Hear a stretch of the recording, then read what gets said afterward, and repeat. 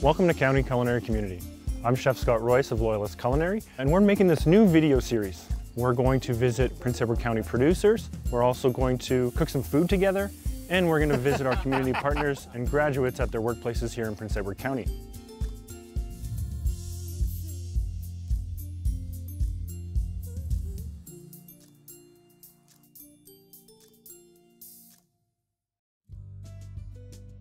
Thanks for watching County Culinary Community. I'm Chef Scott Royce, and today I'm just outside of Cherry Valley with Zach and Luana Littlejohn.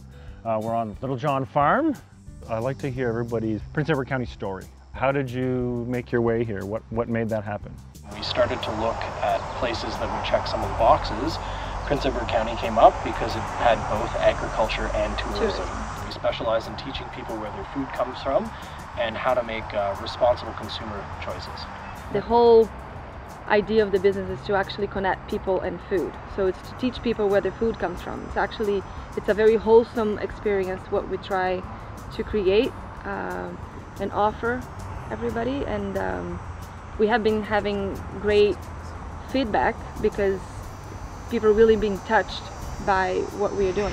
Creation and curation are the two things that we really concentrate on. Yeah. So and you know, you can't be just the sustainable growth model of people having a great experience and going back to a few of their friends and being like, you have to try this. One thing that we also try to tell people is that the food is a byproduct of what we are trying to do. We're not here to be a restaurant, right?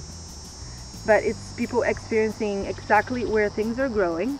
They can see and like from there exactly to there and how it grows. So we teach them exactly some tips about animals and how you can raise some of the animals, and then after when they sit down to have their meal. How to show respect to the final product. Absolutely. Like really concentrate on less waste. Yeah. Our food philosophy is really simple: wholesome, healthy, and sustainable. Fresh is best. When we can't source it here or we can't grow it here, we source it from just a really like-minded company, right, or another like-minded business, ideally locally. If we can't do it locally, we look for just a really high-quality product. Whenever we deal with seafood, obviously we're not very close to an ocean, but we always try and make ocean-wise choices and promote that sort of stuff. So things that fall under either ocean-wise or MSC regulations. Always choose line cod over big dragging nets on the ocean floor. And teaching people like why certain products cost more and why you should be happy to pay a little bit more for certain things. Everything has a cost and everything has an impact. Like a big part of what we teach here at Littlejohn Farm through our instructional services is the process that goes into producing food and understanding what makes a processed food. And I'm a little bit concerned in seeing some of the food fads that are coming out. I love the plant-based thing. We eat so many vegetables. We produce beautiful vegetables. We love them. But if you need to be a plant-based eater, just eat vegetables. Eat plants. Eat whole grains, vegetables, a small handful of nuts, beans. Like, you can come up with a really wholesome diet. Absolutely. Without having to process it so much. Pigs! Come on, pigs!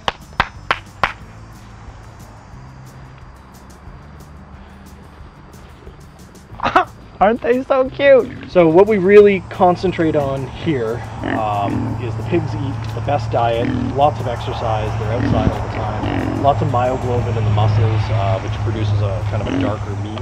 So myoglobin would be the difference between white meat and dark meat on a chicken. So we found that by getting them outside, getting them lots of exercise, it just completely changes their product. So it kind of, in this case, it kind of goes back to the nature versus nurture argument, where you can take the same pig that would spend its entire life in a barn, never see the light of day, only eat grain, and we put it in an environment where you be outside all the time, exercising and foraging. Thanks for showing us around today. It was really lovely, and sharing your knowledge and expertise with us. And I'm sure everybody's going to get a kick out of walking around in here. And I can't wait to see what dish we're going to make with the food.